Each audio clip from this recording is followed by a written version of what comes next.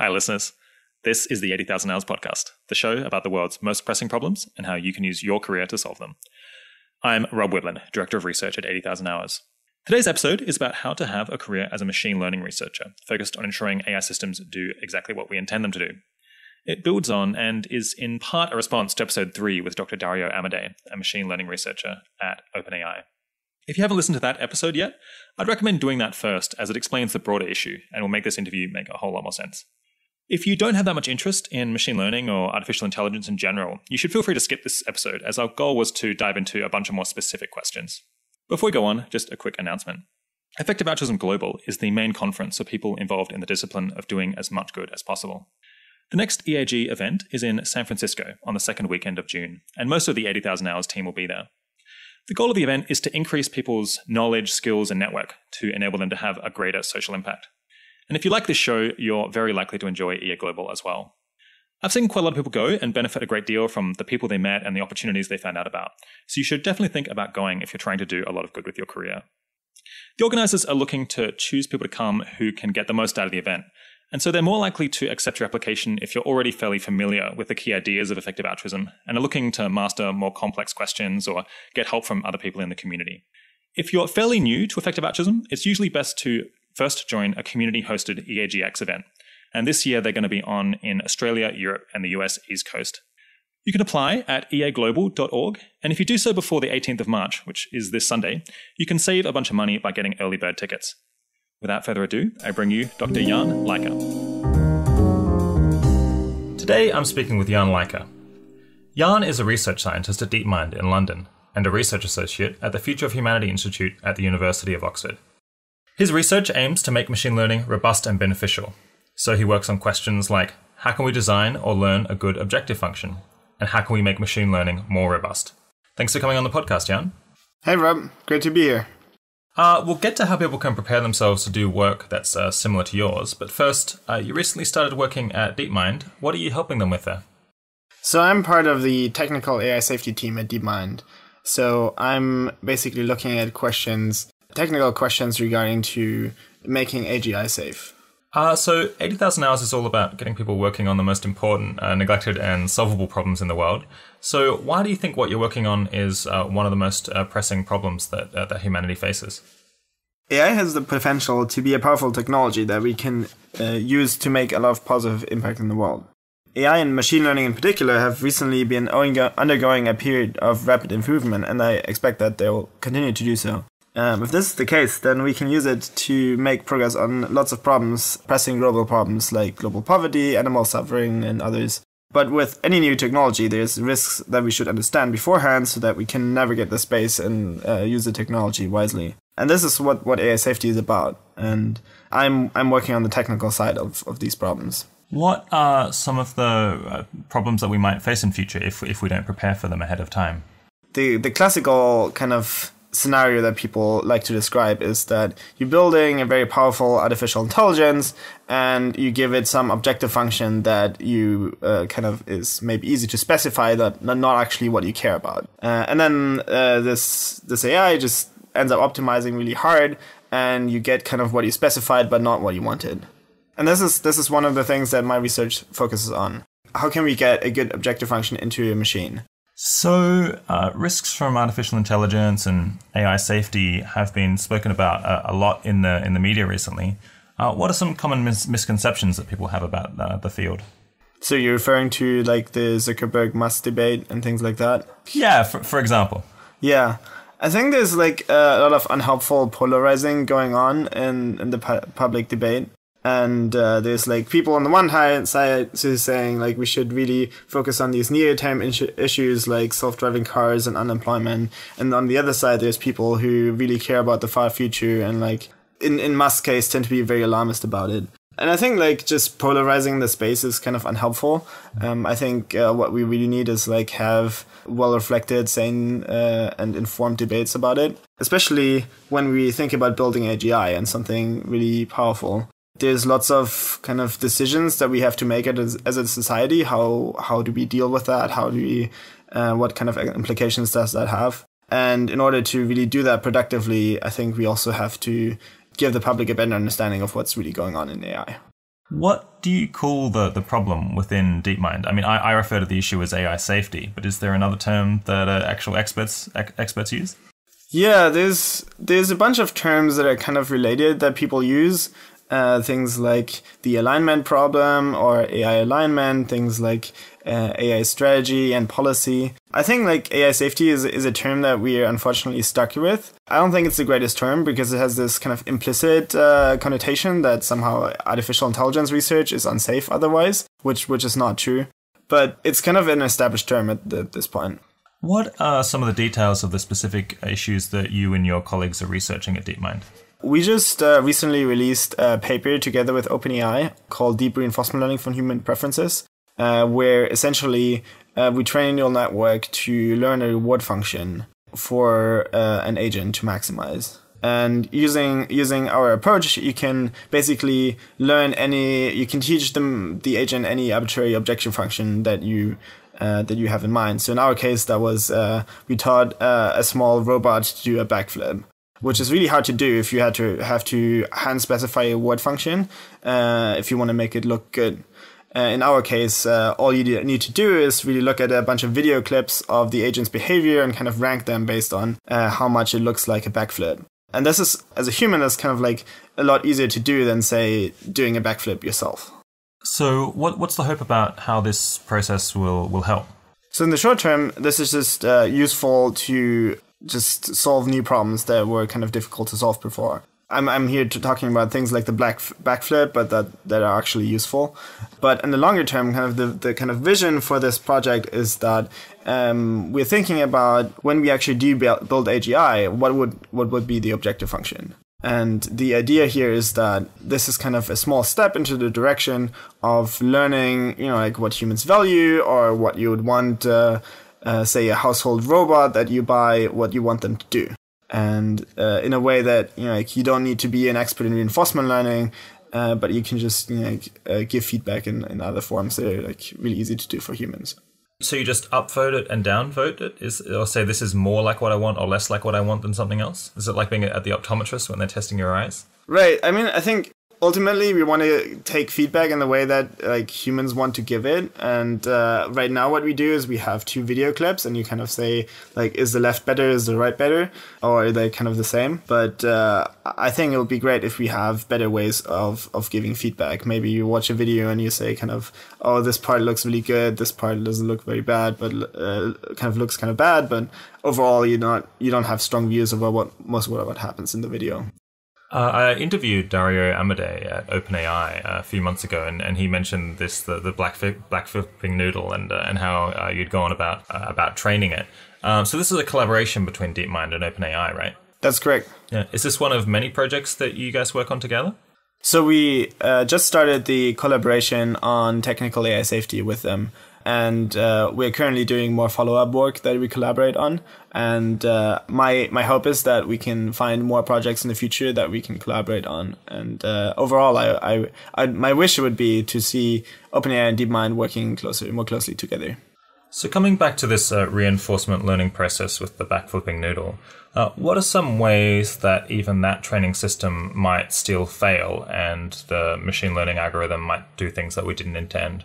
Yeah, I think that's a very good question. And this is kind of the kind of thing I'm very interested in because I want to kind of know about all the ways in which things can fail and think about them ahead of time. In the case of that project, one thing that we noticed was that if we don't give feedback online, meaning just like interactively while the system is learning, you can run into degenerate solutions where basically the reward predictor or the component that kind of learns the reward function, you stop giving it feedback.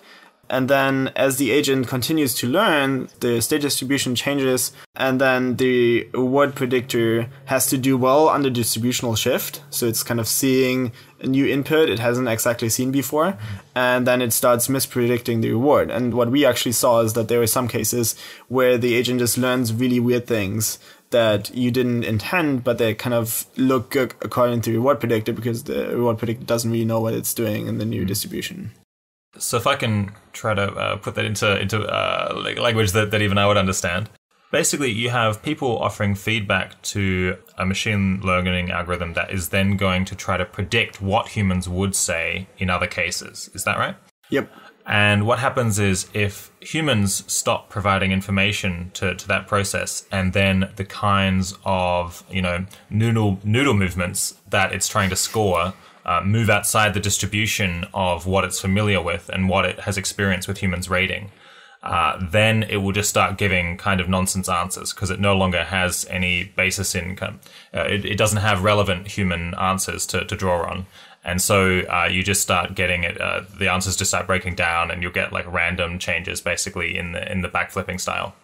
Yeah, so this is something that neural networks are actually really bad at. They don't have good confidence intervals. They're not good at like specifying their own uncertainty. So when you throw them into like a new problem that isn't what they're trained on, it's not like they back off and say, "Oh, I don't know what to do here." They just still give very confident answers. In our case, like you're still assigning rewards to whatever happens, and you don't even realize that you shouldn't be doing this. So we described the training process for this backflipping noodle on the Dario podcast, but maybe just refresh our memories. What's the novel insight here? I just love the term backflipping noodle, by the way. So it's a three-part process. So one part is a human looking at video clips and kind of ranking them. The second part is what we call a reward predictor, which basically learns how the human would rank different behavior and turns that into a reward that is assigned to that particular behavior. And the third part is just a regular reinforcement learning algorithm that tries to maximize reward and thus basically tries to maximize what the reward predictor thinks the human wants. So the concern would be that if we tried using this approach in a real life situation and humans weren't called on to give actual scores of how they rate different things that the robot say was doing often enough, or if the situation changed such that humans would give different scores, then the robot could end up like very confidently doing things that were not at all what we would like because it doesn't understand the new situation that it's found itself in. Yeah, and this is exactly the sort of questions that I would love to understand better. Like, how much feedback do we exactly need? Can we give less feedback over time, which is kind of what we did in that work, the work that we're talking about. But if it also depends on how the environment changes, and like how can you know when you should ask for more feedback, or how can you, what kind of parts of your behavior should you ask for feedback for? Isn't there a way of just getting it to realize that it's now scoring, behaviors that are quite different from what it's seen before? So I mean, I guess you could insert some kind of anomaly detection mechanism into this, right? And anomaly detection is a problem class that machine learning has thought about for quite a while. We haven't tried doing that. I think that might be a good thing to try. I'm not quite clear on how well anomaly detection like works right now and how well it scales. So do you see this as a big step forward, or is it just one of many things that we're going to have to try before we figure out how to really make machine learning safe for important applications? So I see this as a kind of small step into a direction that wasn't explored very much before. So I think it'll be very useful once we do like more follow-up work and like other people start building on this. I think overall, like there's so many other problems we also want to think about and consider, like how can we explore safely? How can we maximize reward while kind of implicitly regularizing with side effects to encourage your agent to not cause unnecessary side effects? And what does that even mean? And or more broadly, there's lots of other questions that are, I think, really important that right now very few people are really thinking very hard about, and some of them are becoming more popular. So machine learning security is one of them. So where you have, there's these very visceral examples where you take like an image and you just perturb it very minimally that you can hardly see, or you can't even see it with your own eyes. But just regular ConvNet that was trained to classify the image now just vastly changes the classification that it gives for the image. And that doesn't only apply to image classification, but more generally, if you have a deep neural network and then you only need to perturb the input just minimally to change the output in ways that you wouldn't anticipate. Do you have to have a copy of the underlying, neural net process to figure out how to create these, images that are slightly different but get classified as a completely different kind? So this is the kind of one of the striking things about this, that you don't even need that. So instead, what you could do is you could train a neural network from scratch on the same data set, like possibly using a slightly different architecture, and then attack your own neural network that you just trained, and the kind of input perturbation that you get out of that then also transfers to other models. And this is what is called the black box attacks. And these black box attacks work surprisingly well. Even if you, say, look at deep reinforcement learning, where people train reinforcement learning agents with deep learning, then you can even train an agent with an entirely new algorithm or with an entirely different algorithm. So say you train DQN to perform some task, and I'm trying to attack your DQN. So I just train another algorithm, ACC, and attack that, and the input still transfers to your problem setting. I think that's something that we should really figure out how to fix. It's a bit surprising. It is. It was very surprising to me. I saw a paper recently claiming that it would be very difficult to use these kind of distorted image attacks against self-driving cars because they usually only work from, one particular angle or one particular level of zoom, and because cars are moving quite quickly, they get much more of an average of what something looks like from a lot of different positions. Do you know anything about that? So I think there was some recent research that showed that you don't have to do much to the stop signs to actually fool a classifier. And I mean, given all the other things that I talked about that kind of came previously, at this point it's not so surprising. So the bottom line story of machine learning security at the moment is that it's just really easy to attack. And there's lots of different ways you could attack, and we don't really have very good defense strategies yet. And it's kind of reminiscent of like early days of the internet or something, where everyone had all their ports open or something, and it was like easy to attack software, and we just like slowly getting better at that. So what are some approaches that you could take to make deep reinforcement learning more robust? I think there's lots of interesting questions to explore in this space. Because deep reinforcement learning is really just about like general purpose agents interacting with an environment, and like you can think of lots of different ways, lots of different robustness questions that come up in this context. So, for example, safer exploration. How can I explore my environment that I initially don't really know much about in a safe way, so I don't make like any irreversible decisions or like nothing bad happens while I do that. Or, for example, side effects that I mentioned earlier. Like, how can we make sure that while you're maximizing your reward, you also kind of try not to disturb your environment unnecessarily not much. There's questions on machine learning security that I mentioned earlier, like where somebody attacks a deep reinforcement learning agent and tries to get it to do certain things, and how can you defend against that? Or another thing is that like deep reinforcement learning algorithms are known for being notoriously unstable and unstable in what way? So, for example, you train your deep RL agent on like 10 different random seeds, and the variance over the performance that you get out of that in the end can be quite large.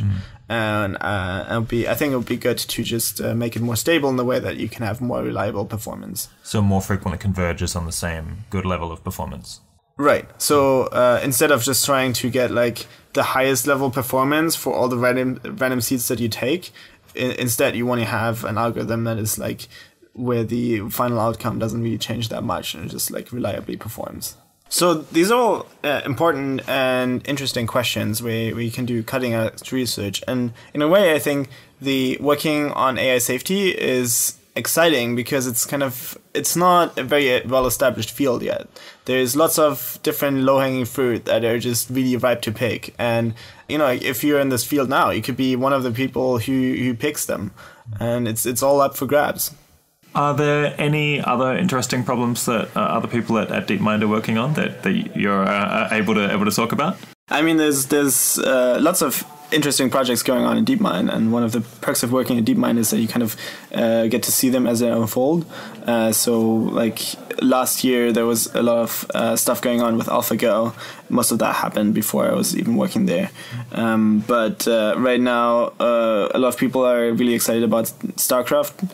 And we recently released like a research environment for that so that other people can also work on that. And I think there's lots of other really exciting things going on. So what is your work like on a day-to-day basis? Lots of different things. I spend a lot of time just reading archive papers, sit in meetings, talk to other researchers about their research. I get some time to just sit down and think about problems and like figure out like what would be the next good things to work on, like plan that, talk to research engineers and like what they're working on, like on the implementation side, things like that. I guess your colleagues are insanely smart, right? Yeah, this is it's really exciting. DeepMind has really a whole bunch of the world experts on various topics around, and like you get to ask them questions. Is that a perk of the job, or is it a bit threatening having some of the world's greatest minds around you competing with you? It's kind of both. I mean, they're not exactly competing with me, right? But yeah, you're all working together. But I suppose it's enjoyable to have really smart people to have good conversations with, and know that you're kind of at the best organization at the forefront of the research project. Yeah, definitely. So is DeepMind a fun place to work, or is it all just extremely quiet and very studious? No, and like there's so we have this really big open office shared space, and there's lots of conversations that kind of naturally arise. So at my desk I have like two like famous professors just sitting right across from me. And like you just like randomly start interacting with them, and there's like people meeting in like micro kitchens and cafes, and we have like every Friday there's like a party with drinks and pizza and everything. Do you have a lot of other people working with you on these safety topics, or is it just a handful? So right now we don't have that many people yet, and I think there's really a great opportunity for someone who wants to build their career to like focus on these kind of things, these kinds of problems. Like we collaborate with OpenAI, and we collaborate with the Future of Humanity Institute. So there's lots of collaborating going on. But yeah, I really wish there would be more people working on these problems. So what path in your career did you take to end up working at DeepMind? It sounds like you're German, right? Yes, that's correct. I did my undergraduate degree in Germany, in Freiburg. I studied math and computer science. I finished a master's in computer science. And then I went to Australia to ANU in order to do a PhD in machine learning. Did you work with Markus Hutter? I actually did my undergrad degree at ANU, so I imagine he was your supervisor? Yeah, that's right. Cool. Did you have a good time in Canberra? Canberra is pretty good to make you focused on your productivity, I would say. That's a very polite way of putting it. What did you do after ANU? Did you then go to the Future of Humanity Institute? Yes, that's right. I was a postdoc there for about 6 months before I joined DeepMind. So, which kind of decisions in your career do you think you made the right calls on?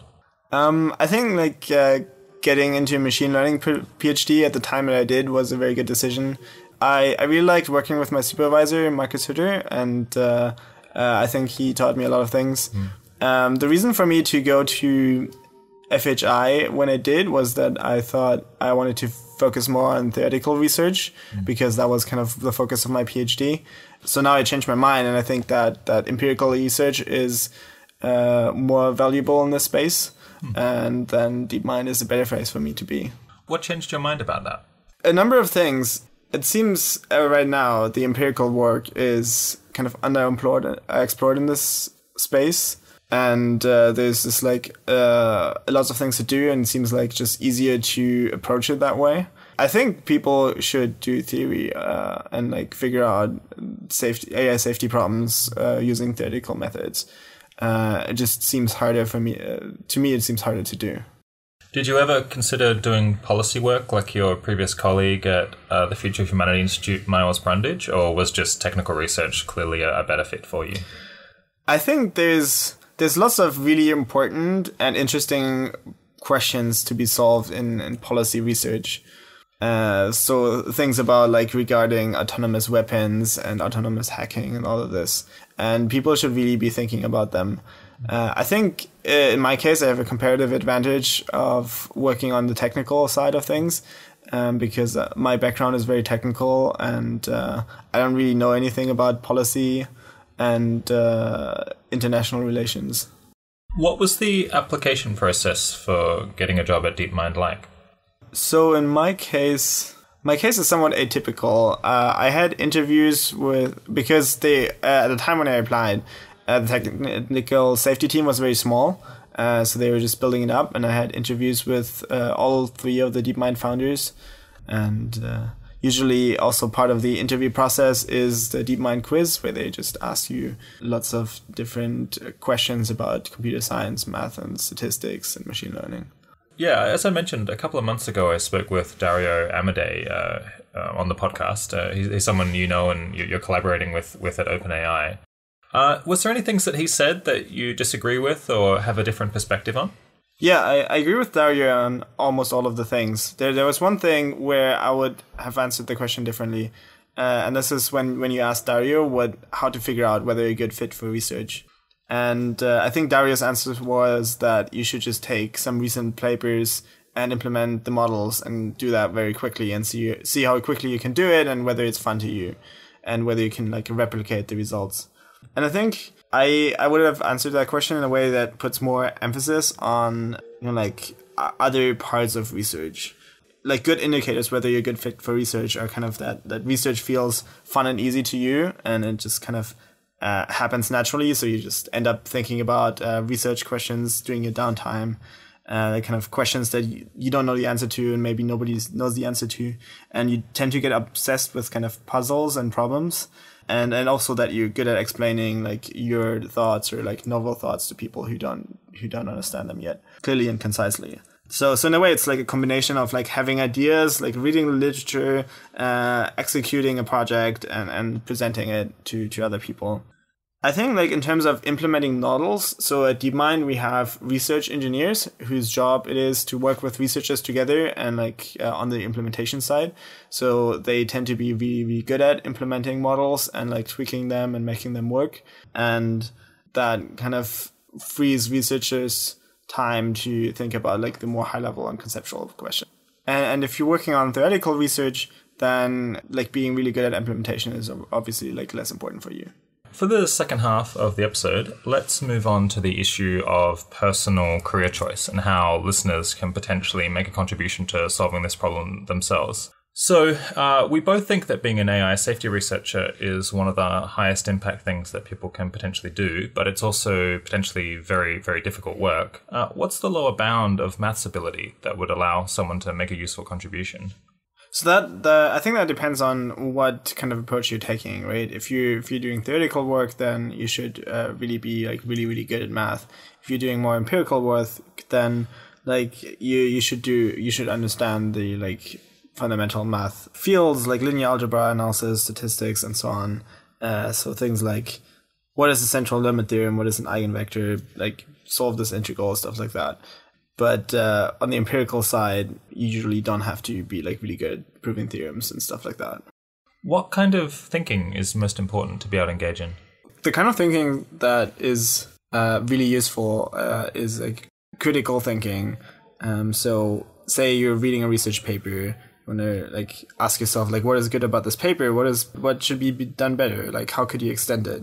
And kind of be able to point to the weaknesses of a particular research output. And this is also then useful when you're running your own research, right? Because you should know where your own research has weaknesses and kind of where you could do better and how do you extend it, so that if you have more time to work on it or what to focus on.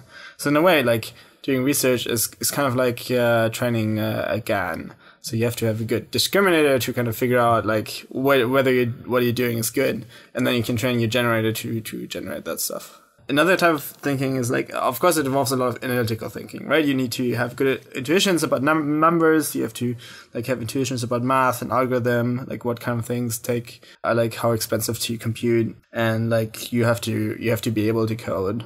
As a researcher, you don't necessarily end up coding so much, but you have to be able to do it and understand how to do it.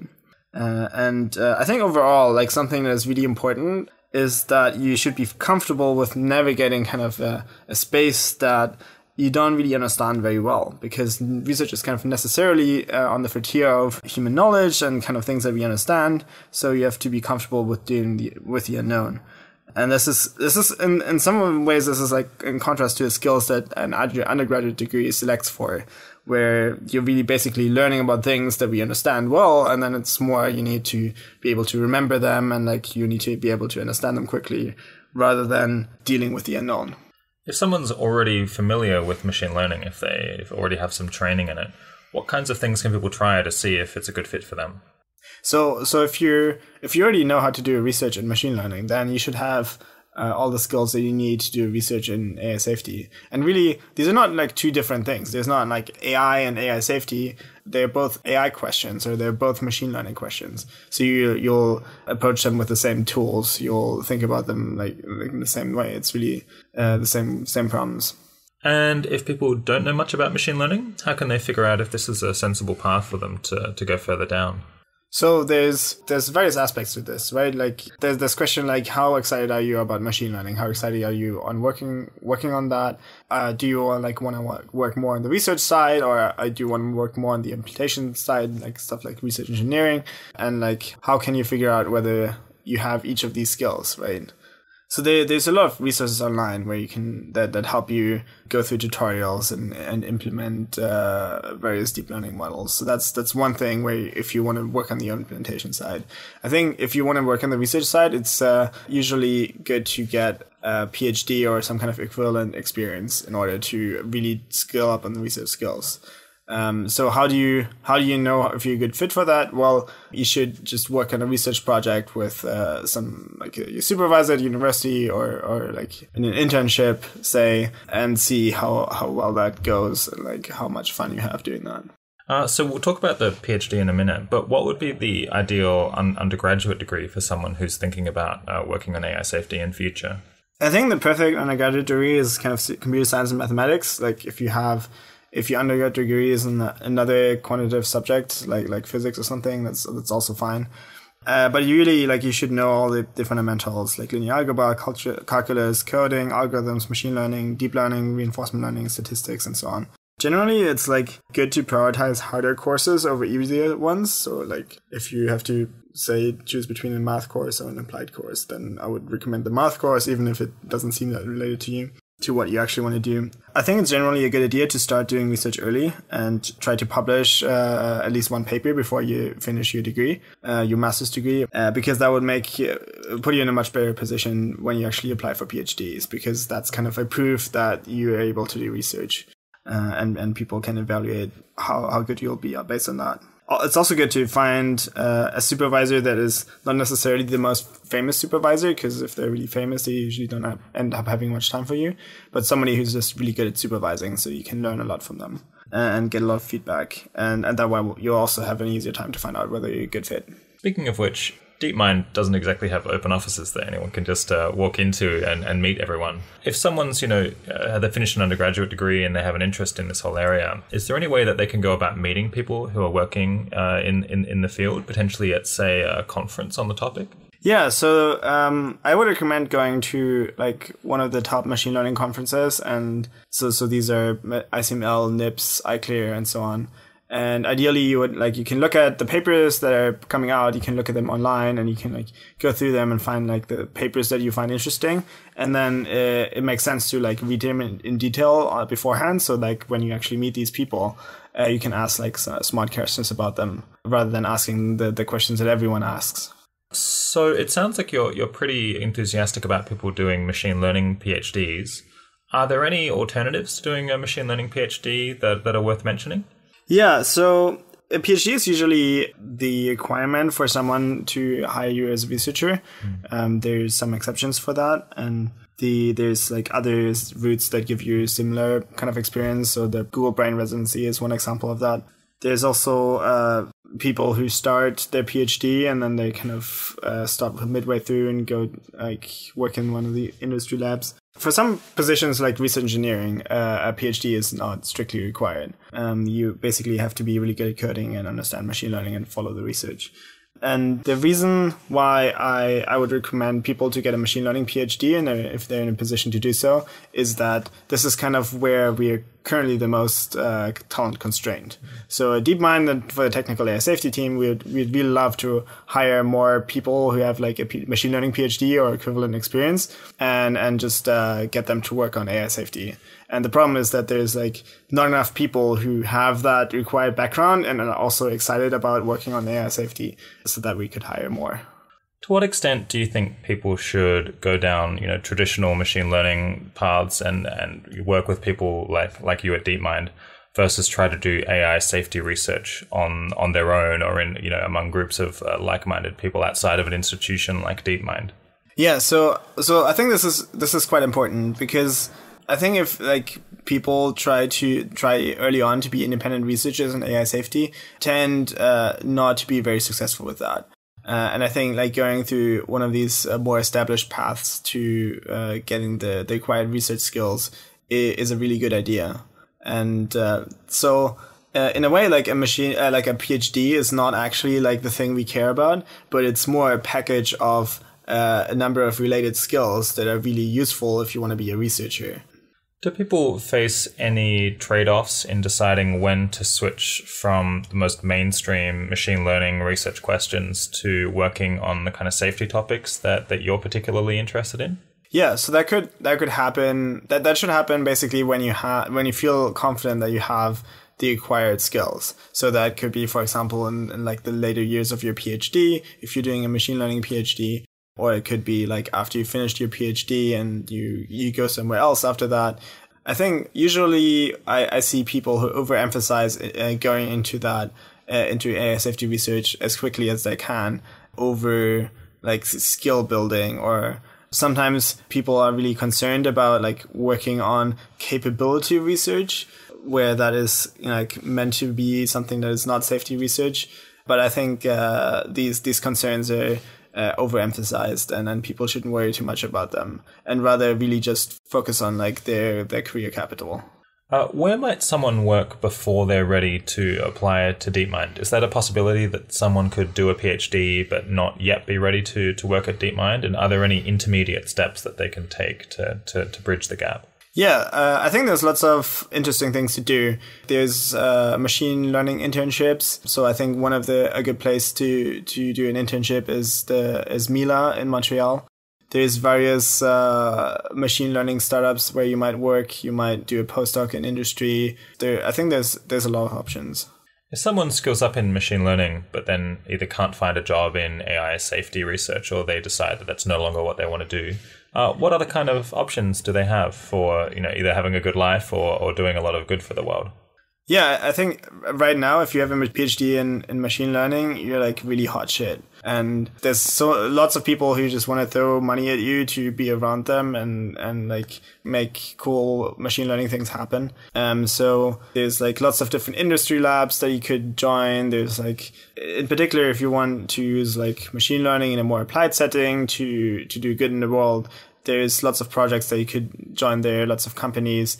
There's stuff going on at DeepMind for using machine learning for health, for example. But yeah, I think right now, if you have that kind of degree, like you wouldn't have problems to find a really well-paying, comfortable job.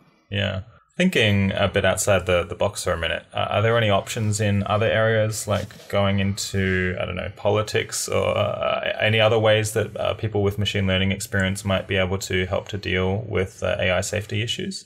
Yeah, so there's a lot of questions around AI that come up in like policy government space that I think we really need to deal with and face, and like having people at these institutions who really understand the technical details of what's going on in machine learning is going to be really helpful to have really informed discussions about this. So I think this is something that people with a technical background should also really seriously consider, because I think there's a lot of great potential for impact there. And I know you had Miles Bundridge on the podcast just a while ago, and he's written this excellent guide on like how to do a policy. Yeah, we'll stick up a link to that in the notes on the episode, so people can also find out about the politics and policy and strategy side of AI safety. Another approach that people might take is trying to earn to give. So if they have an ability to make quite a lot of money, they might go do that and then try to donate it to people or organizations or projects that they think will help to make artificial intelligence more safe. Do you think that that's a sensible approach for people to take? So at the moment, I would say that the talent gap in technical AI safety is just so much larger than the funding gap that I wouldn't really worry about putting more money into this area. It's really like we need people to work to solve these problems. Yeah. Are there any other technical approaches to AI safety other than doing machine learning research? Yeah, there's some other approaches, most notably the Agenda for Highly Reliable Agent Design that came out of the Machine Intelligence Research Institute. And for that kind of work, your background would probably be a PhD in logic or something like that. Yeah, my impression is that the talent gap for machine learning PhDs is much more severe. And I expect that in terms of the number of technical AI safety researchers that will be working on this in a few years' time, I think a lot of them will be machine learning. What's the biggest downside of the career path that you've taken? I have a lot of work to do. Okay, right. And I guess a lot of responsibility because it's such an important issue that you're working on. Yeah, it's like right now there's all these things that like really need to be done and there's not many people to do them. So I'm like, I have to prevent myself from really doing all of them or like trying to do all of them and then failing miserably because it's really too much to do. Well, you have a lot of prioritization to do, I guess. Yep. So there's some people who are worried about AI safety and interested in contributing, but they are reluctant to get involved because they think, I'm not one of the smartest mathematicians in the world. I'm not one of the smartest mathematicians in America. So can I really make a difference? Do you think that's misguided? Yeah, I think you really don't need to be a math genius to work on these problems. I think it's really much more important that you have like the research mindset and you can think critically and come up with new ideas and I guess stick with difficult problems, even though it's not clear, when you're going to find a solution. Exactly. Yeah. And you be comfortable with working with the uncertainty and unknowable questions. So suppose someone is thinking of doing a PhD in machine learning. What general advice do you have for them in preparing for that or what they should do while they're doing their PhD? So while you're figuring out whether or not to do a PhD and where to do it, I think there's like a lot of things that you should factor into your decisions, and it's like really helpful to read general advice on how to do a PhD, and there's a lot of that you can find online in various books. Right now, pursuing a PhD in machine learning is very difficult because a lot of senior people have left for industry, so there's not many professors around in academia anymore who train students. And as a result of that, and also because ML is really, really exciting at the moment, there's lots of people trying to move in this space. PhD applications are extremely competitive, especially in the top places. On the other hand, today we have like so many other tools available that you can use to get into this, like online courses. There's like a deep learning course on Coursera now.